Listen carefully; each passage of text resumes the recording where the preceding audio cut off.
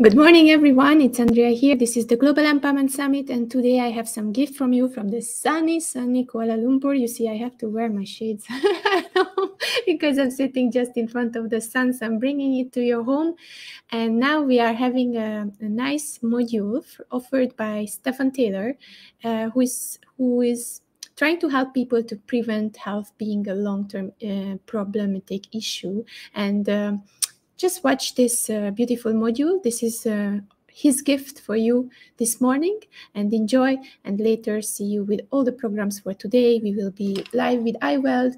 We will be having interviews, 2 workshops with Abzan, and also another workshop with Lilita. We have live interviews with Healing. We have Terence. We have Tika, and we also have another workshop with Kati. So 3 workshops today just for you from my living room. Enjoy the day and enjoy the presentation by Stefan. Let me just make it bigger and take away the branding so that you see the full screen, and enjoy the show.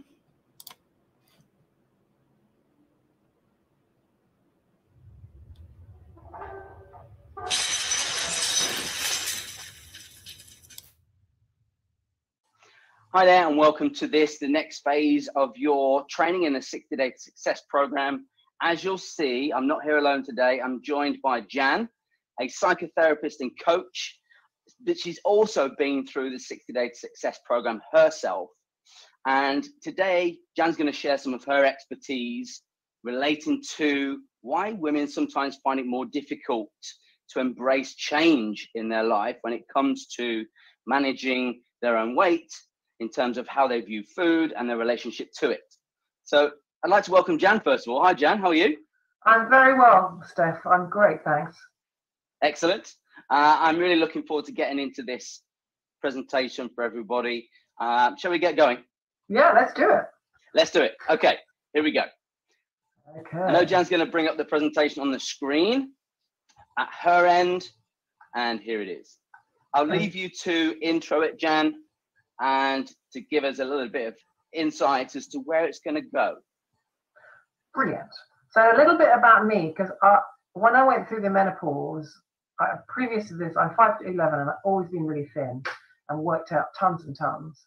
And then I went through the menopause, and then gradually I started to put weight on. And even though I worked out harder and harder, using my own language, I started to turn to potato. And it seemed inevitable, and there was a lot of agreement for that. So in the end, I got so fed up that I did some research and found Steph. And I was just so thrilled to go back to a size 10, the size I was when I was 18, which I was way beyond what I could expect. And felt that this is something that everybody should know about. But it also made me very interested about, I've got a whole history of relationship with food, and I think most women have. So I wanted to do some research. And when I talked about it with Stefan, he said, well, you said, I spoke to you, you said, the thing is that there was a difference between your male and female clients about how whether it was a smooth journey or whether it was a very bumpy journey. Is that, that's what you were saying, wasn't there? Something like that. Absolutely. There's been a sort of a notable difference between how men tend to view the program and then how women tend to view the program. So in terms of mindset and where that comes from, there seems to be a distinct difference between men and women, for sure, yeah. Yeah. Yeah, and so Steph would sometimes talk to me without telling the names of his clients, and I'd give him some tips. And usually the issues were around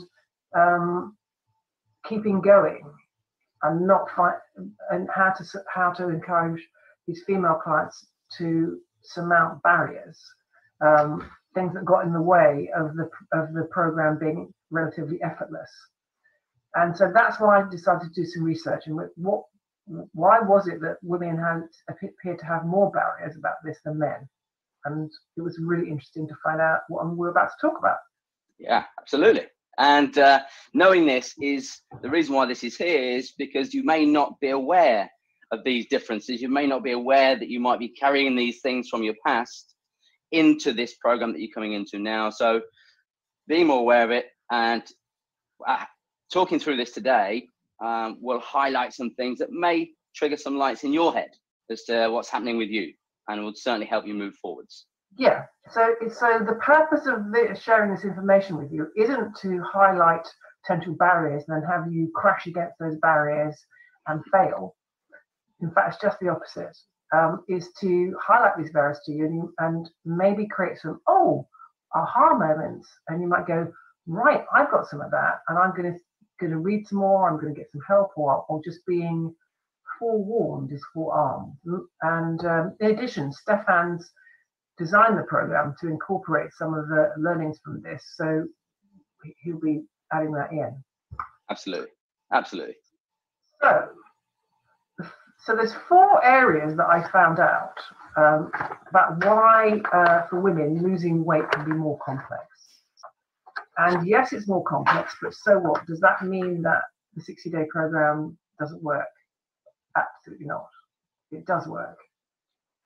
In fact, my experience is that if you give up to it and decide to just follow it as if it's a recipe, it really, really works. And that's a straightforward way. But obviously that's easy to say and maybe not so easy to do. I'm sure we're going to get into that as to where your mindset comes from, and maybe how adopting a little bit of these, some more of these principles will help people move through it without so much resistance. Exactly. And also to understand that if you experience resistance, it's okay, it's normal. That doesn't mean you have to stop. You just can recognize it and then remake your agreement with yourself and go again, which is great. Absolutely. So the areas of the 4 here, 1, and we'll go more into each one of these, there's a whole issue about conditioning, about how women are supposed to be. We're supposed to be beautiful and quiet and small and sweet and terribly unconfrontational. So eating is about controlling those aspects of us that don't fit in, or we mustn't be seen to be greedy, we mustn't be seen to be too interested in food, we've got to be elegant. Whether or not you subscribe to that, we have been subject to that sort of messages ever since before we even were aware of them. And then the second thing is, unlike for quite a lot of men, although some men share this with women, being fat or being a tendency to overeat or to eat more than your body wants, which results in fat, is not just about the food, but it's about a question of, it can be that you've had disturbing experiences around your sexuality and therefore you want to eat to cover up, to not be so attractive because you feel less threatened. It can be because you think you're a mother and your mother's job or a wife's job is to cook and provide for everybody, and the more you cook, like the Jewish housewife, the more you cook, the more caring you are. It can be about because every time you feel upset, you want to not feel that and eat, because by eating you interrupt this feeling of discomfort. And it can be you want to go, well, screw my conditioning, I'll eat as much as I want, and then people just have to take me the way I am. So it could be any combination of that. Yeah, absolutely. Yeah, who said I have to be a size 10 or size 12? I'm going to be size 18 and Yahoo socks. Yeah, and I see a lot of elements from each of those sectors, each of those elements that you mentioned coming through in the program itself. So yeah, so that's really the whole psychological background. Yeah. And then if you add on to that, whilst maybe a bit more now, and poor young men now have much more pressure on them, but historically, men didn't diet, and women started dieting when they were like 12 and a half. So most women I know have been on hundreds of diets: the cabbage soup diet, the Atkins diet, the Weight Watchers diet, the fasting diet, the Cambridge diet, you name it. There's so many out there, and they all promise so much. Absolutely. And then they don't deliver. And then the final aspect which we'll look at is the different way men and women approach targeting, goal setting, planning, and focusing. It appears Fantastic. it's easier for men to do that than women. Bummer, eh? So if we look at the first one, and there's a brilliant book if you haven't read it, which is by Susie Orbach, Fat is a Feminist Issue, which is the whole issue about conditioning. And really, apparently, it's heartbreaking, but research into young girls as early as 5 shows that they're aware that they need to be thin. Yeah. And really, if you look at Mad Men, if you've seen that, you can see that advertising started then, really to show how women should look. So we've absorbed that almost with our mother's milk about how we're supposed to be. And we know that thin is sexy and desirable, and fat is unattractive and shameful. And because of that, it makes it really hard for us to understand what being healthy is for us. Yeah. So there's a disconnect there, isn't there, between image and health from a very early age? Completely. It's not even into health. It's like, I think it was the one that got the king to abdicate. I can't remember my saying in a second, but she was the American. Mrs. Wallace. She's quoted often by many women, including me, which is, you can never be thin enough. Right. Which is like, and she was really, really tiny. So it says it's not. You may have osteoporosis, but as long as you're thin, it's cool, right? Mm-hmm. Yeah. And I think all of us, you can see article after article in women's magazines about how we hate our stomachs, or we hate our knees, or we hate our bottoms, or we hate our bingo wings, or we hate. So we label parts. They don't fit into this genetic celebrity Cinderella figure, and therefore it's bad and wrong. We hate ourselves. So that's very hard as well, because if you hate your body, you're not going to look after it. Absolutely. And there's a cycle of punishment, so you'll starve it, and then you'll overeat, and then you'll starve it, and you'll overeat. So it's extremely interesting around the whole issue about how do we change that as a woman, our perspective about judging ourselves and judging other people about not being good enough, to accepting ourselves and loving ourselves and wanting ourselves to be healthy, and having the reference point be us and not what other people think about us, or even worse, what we think other people think about us. Yeah, absolutely. So this is a big area, and obviously I'm only talking about it for 5 or 10 minutes. I think in terms of raising one's own consciousness about it, it'll be very strange if you don't have some of this going on for you if you're a woman. Yeah. But like you say, Jan, it's super important whether the ladies listening to it right now can or cannot associate with it. It's like you say, it's information out there, it's knowledge, it's understanding where potentially those feelings could stem from. Yes, exactly. To explore that a little more. Yeah. Yeah, and I know you're a fan of meditation, and I am too.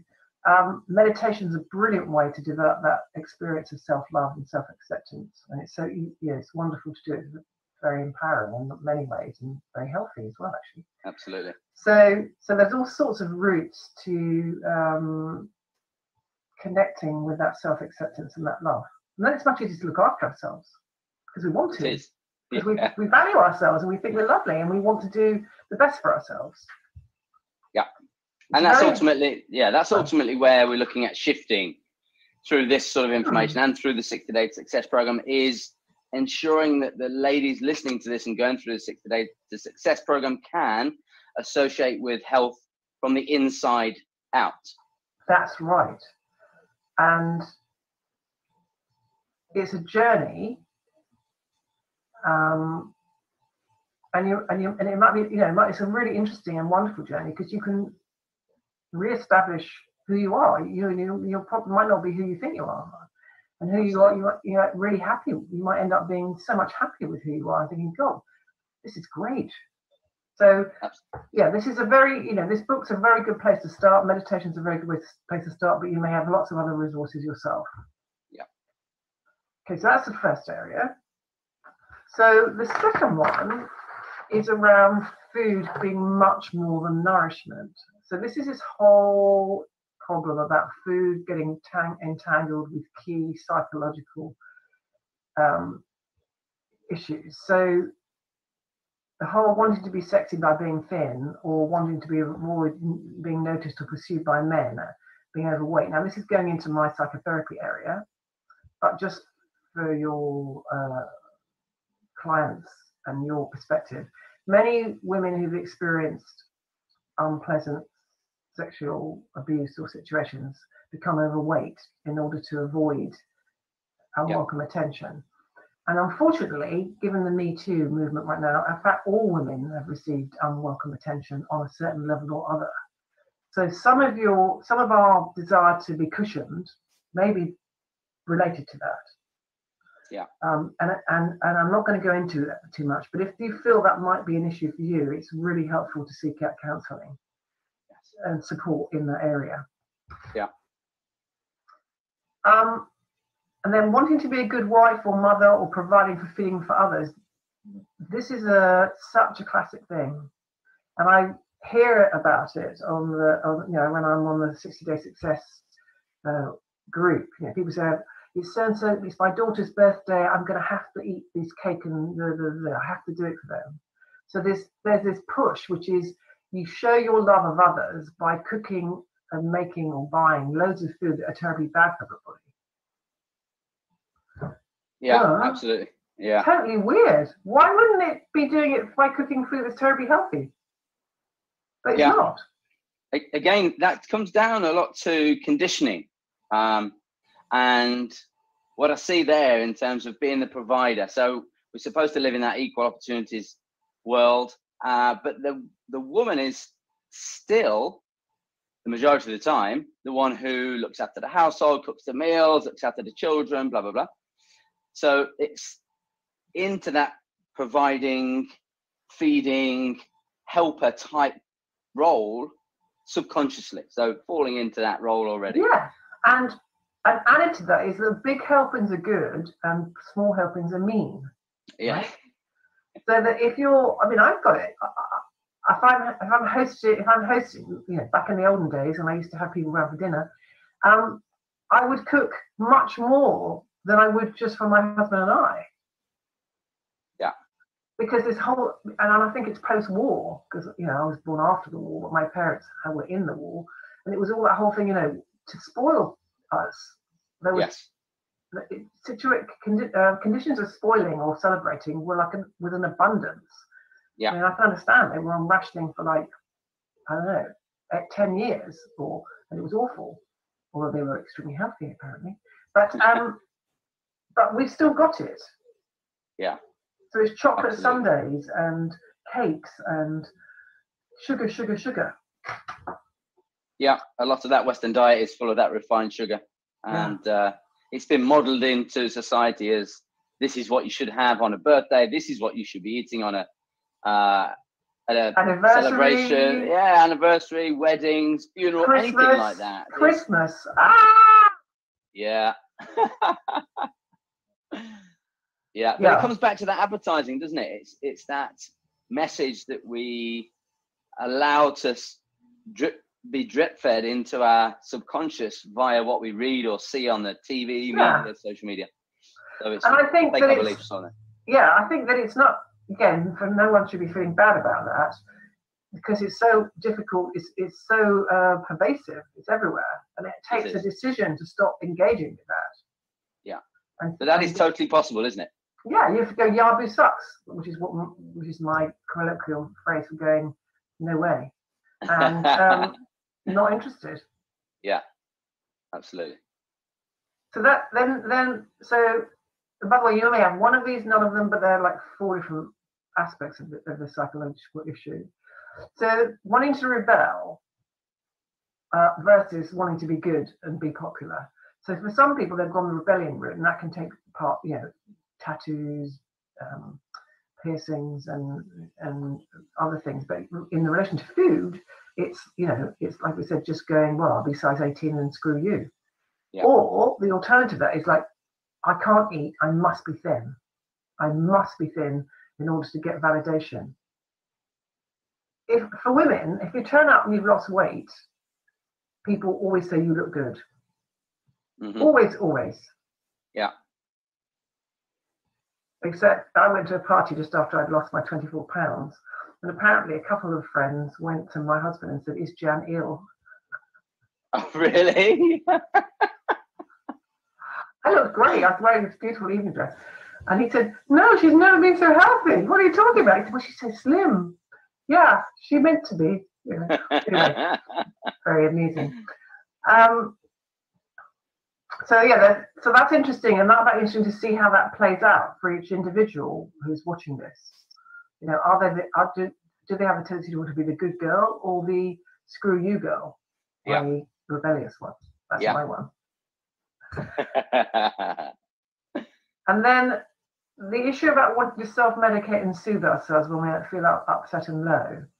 Now, I'm lucky I've never had this, but not with food anyway. Alcohol. But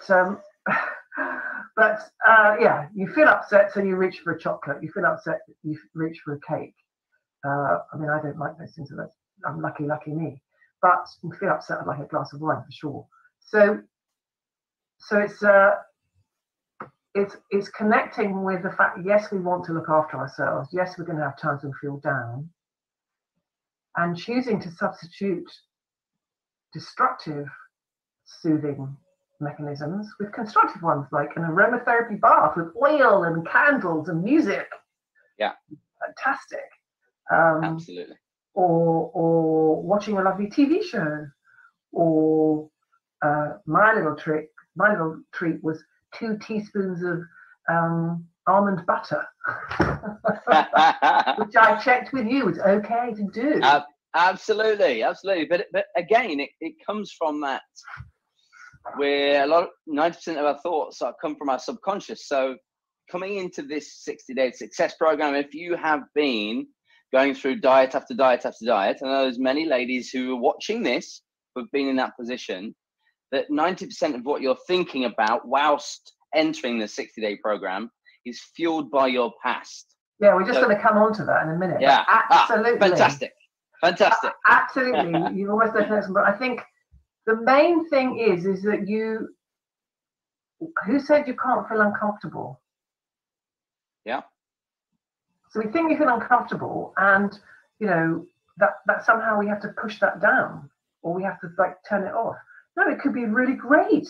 It could, if you reframe it, you're feeling uncomfortable because you're changing. Hurrah! Yes. You're feeling uncomfortable because you're trying new things, because your body is reconfiguring. Great. Okay. Yeah. So I love that. So you don't have to see it as a bad thing. You don't have to squash it. You can celebrate it. I always celebrate when I feel hungry. If I feel really hungry about half an hour or so before a meal, I go, good. I've clearly, my body's ready for the next lot. It's coming in half an hour or so. Brilliant. I didn't eat too much so far. Good news. Not thinking I have to go and eat some cheese now in order to, which is my thing, not cake, is in order to stave off the hunger pangs. Hunger pangs are great. It means my body's working. Have a glass of water or a cup of tea and I'll be fine. Yeah. It's like you said perfectly, it's framing it. If you frame it right and you are moving in the same direction as that framework, then it's going to work for you. But like you said, Jan, things that are really worth having, basically are worth trying hard at. So if you recognize something's difficult, then embrace it. It means you're applying yourself in the right direction, which is absolutely spot on. I mean, if it was easy, you'd have lost the weight already. So yeah, go figure. Yeah, right. Yeah. And you know, and I quoted something on here. You know, to quote another advert, "You're worth it." You really are. We're all worth it. We're really worth having wonderful lives and being being happy with ourselves every morning when we get dressed. Yeah. Which is how I feel now, as opposed to pissed off and hiding myself. Yeah. So, and I'm sure you want, but I want every woman to have that, every human to have that, actually. Yeah, absolutely. Good. So you led into the diet thing. So yeah, 95% of diets will fail, and most people will lose half a stone or a stone, like 14 pounds, and then they'll put it back on. Yeah. Or 48% of UK adults tried a diet last in 2015, and this year, you know, it's 57%. It's 57% women, and they tried a diet last year, and they're probably trying it again this, you know, different one, the cabbage one this year. You know, it's just, oh God. Yeah. And it sets up such a horrible baseline of failure. It does, without a doubt. It's something I love a quote, and it's by Einstein. It's the definition of insanity, and it says to repeat the same thing over and over again and get the same and expect different results. Yeah. So, and that people don't necessarily associate that behavior with dieting. But like you said, Jan, the numbers, the research just speaks for itself. And unfortunately, the numbers are moving in even higher direction as we get through the year. So with what you've just been through in terms of being able to associate how you feel, where it comes from, your next step forwards can be based around this information that you're getting today. Absolutely. And the other thing is, you know, if you're a bit of a rebel, which I am, knowing that the diet industry wants us to keep in a failure loop, so we have to keep buying more low-fat spreads and all that terrible, well, I think it's terrible stuff. Yeah. You'll agree. Yeah. 0% yogurt. Great. Got nothing in it. All the other stuff that's got weird lists of ingredients. No. Yeah. They love it. Absolutely. They make millions of pounds out of it. So you can go Yahoo sucks and refuse to participate because you're on a program that works. So again, talking about reframing, I would really recommend reframing this program as not a diet. It's a life choice. Absolutely.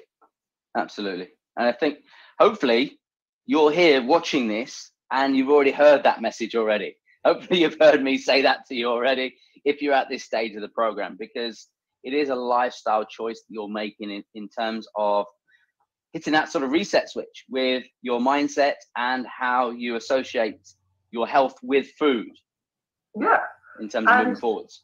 The main difference is a diet is about outside in again, and we've mentioned this a bit earlier on, which is, you know, you hate yourself, so you want to get rid of that stomach, you hate your legs, you hate this, so you're trying to like cut them off by eating less and going to Weight Watchers, metaphorically speaking. Yeah. But this is about loving yourself enough to follow the recipe that Steph's got and to embrace the program. And really, I know the reason it was relatively easy for me. I did exactly what Steph said, just every day. Yeah. I just did what he said. Yeah. And with that, can I just pick on that one thing that I know that was the case for you, that I also know that you've embraced it as your own. So you've taken the information, and you followed the information, and now you've embraced it as your information, as it were. So I think that's an important transition to mention at this stage, that yes, the information is given, but you've had your success because you've embraced it, you followed it, and now you've made it your own. Yes, Is that right? Yes. So it's like at the beginning, I remember after 2 weeks phoning you and saying, am I going to have to weigh everything out for the rest of my life? And you said, no. You said, you're just doing it, first of all, to get clear about portions, and then you'll just get it. which I have. I still use the scales for porridge, but that's because I'm just getting the balance between the liquid and the not too runny thing. Yeah. So that's one thing. And secondly, there was stuff on your list that didn't work for me. You know, so I'm a particular type of body, and some of the things that people really like, for me, I don't like very much. My body doesn't actually like them. Yeah. So whilst I was following it in the first phase, I thought, for instance, I don't like kale. No one's going to get me to like kale. And I don't like green smoothies. I don't like smoothies at all. So I don't have those anymore. But 2 years later, I'm still in the same weight and the same size. But I follow the principles, but I found out what works for me. Yes, so absolutely. I've made substitutions, but I know exactly what that means and how that works. Yes. So I've embraced the principles and I've got them, and now I'm living them, and it's just really easy. Yeah. And my husband's caught the bug too, which is great. It's always great to see that ripple effect move away, because that's generally what happens. And again, that links back to some ladies have a fear of doing something just for themselves. Yeah, which is about you, but you're really worth it. If you make yourself really beautifully, excuse me, I'm just going to forget that. If you make yourself beautifully healthy, and you're going to live longer and you're going to be happy with yourself, it's going to be positive for your whole family. Absolutely. In fact, for everybody you have contact with. So absolutely. Our first duty of care, in fact, this is something on the psychotherapy clinical code of practice, which is first duty is to take care of yourself. Because if you've got a broken counsellor, how can you help somebody else? And I think that applies to, like on the plane, it says, if you have a kid by the side of you and we lose oxygen, mummy, put the mask on yourself first and then put it on your kid. Because if you die before you get to do that, both of you are going to die. Absolutely. Yeah. Great example. Self-care first. Okay. So, and then the final area, and I know Steph's got quite a lot of it in the program, but so there's a gender bias on targeting and focusing, and fulfilling plans, because we get emotional.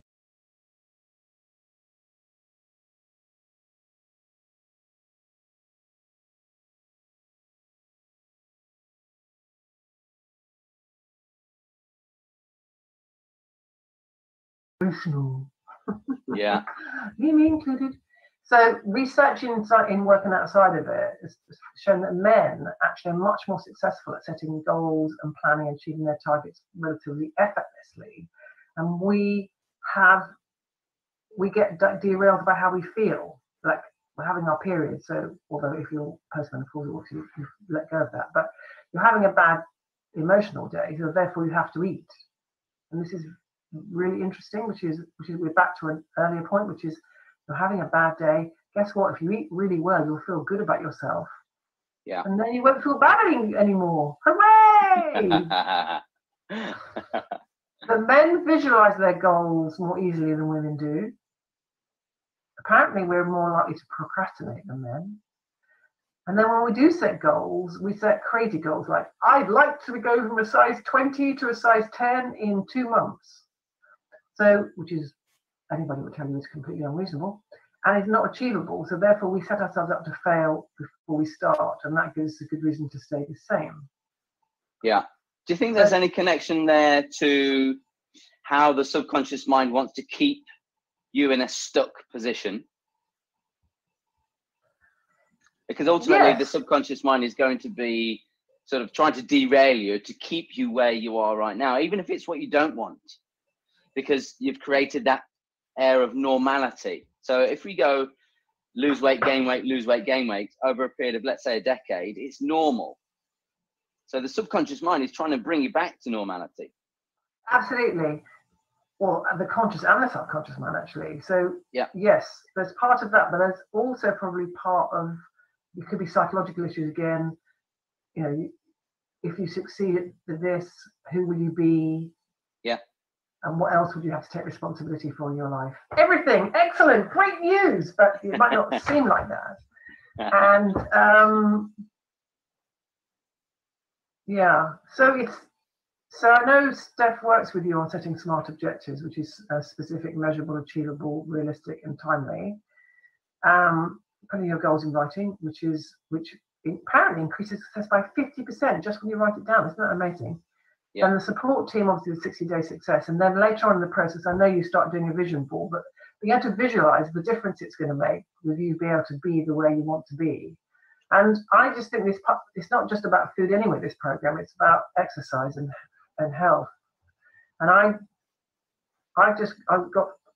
fitter now than I have been for years and years and years. And that's such a stronger and straighter.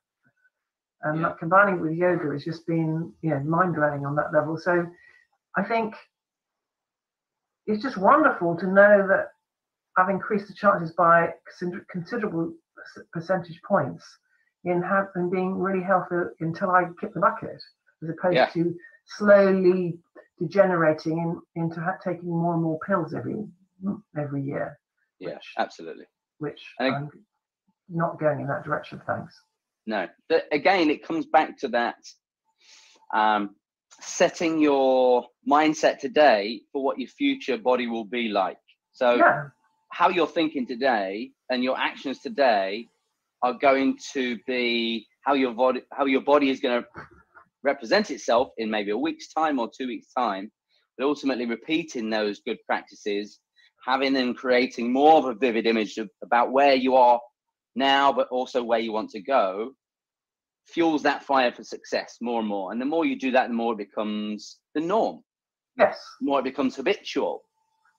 And then you'll have that reflective moment and look back and say, I can't believe I was there. I can't believe I found that so difficult. I can't believe I was struggling with those things. But that transition period, like you said, where it becomes a little more challenging, and to embrace that part is going to get you to exactly where you want to get to, because you have the vision. Yes. You're setting smart goals and you're moving yourself forwards. Yeah, and I think it's a choice to trust the process. And I would say absolutely trust the process. Stefan's done it with enough people and women, because they're people, but enough humans to have the track record to show you that everybody that's been on the program and stuck to the 60 days has had a huge amount of success. And for those of you who will then need to keep doing it because you've got bigger targets and it's actually the first 3 months is just the start. Brilliant. I mean, it's just about, it gets easier and easier. That's all I can say. The first 2 weeks or so, or maybe the month, the first 2 weeks for me were head scrambling. But of course it was head scrambling because I was actually rewiring the way I thought about what I thought about food and what I thought about what I needed. Yeah. Which is a whole lot less of a whole lot different foods. Yeah. So it felt like I had a headache because I was actually rewiring my head. And that's about, you can read about neuroplasticity, which means we can remake our brain. And we do that by changing our habits and by choosing to adopt a completely different way of doing things. Because we, as Steph said, if we do the same thing, we get the same crappy result. Absolutely. Love that. Good. So in summary, the 60-day success program is not like going to watch a movie where you sit there like passively and the movie takes you on experience. So it won't do it to you or for you, but it is a brilliant recipe for success. And that's it. So you will hit points where you've got questions and possibility difficulties, but then you can contact Steph and he'll help you through it. Like I was going, I got a party to go to. It's been in the diary for 6 months, only 3 weeks into this process. What shall I do? And then we made a plan and it worked brilliantly. Which was no drink, which is fine because I could then drive.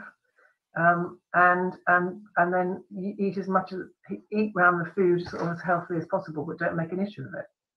Absolutely. Brilliant. Yeah. That really highlights, Jan, how there is always an option. There is always a way. There is always a solution. Something I was reading about a couple of days ago was that obviously we don't know what we don't know, but it's also perfectly okay to say, I don't know. Yes. It's perfectly acceptable for you to say, I just don't know how to make this work. So if you have any questions as a result of this amazing information that Jan shared with us, and if you want to ask Jan any more questions, if you want to contact Jan herself, then drop me a message. You know how to get hold of me through the email or through the Facebook page. But ultimately, as Jan so kindly wrapped it up there, it is a road to success. It's a roadmap to success for you if you choose to trust it, embrace it, and move forward with it. So I want to thank you, Jan, for that insight and really helpful information. I know it's going to be helpful. It might be worth going back and watching this again at some point and using it as a good reference tool to be able to pick up something different next time you listen to it, next time you work through it. But thank you, Jan. You're welcome. I really appreciate that. I wish everyone the greatest success. Enjoy, guys. Have a fantastic day.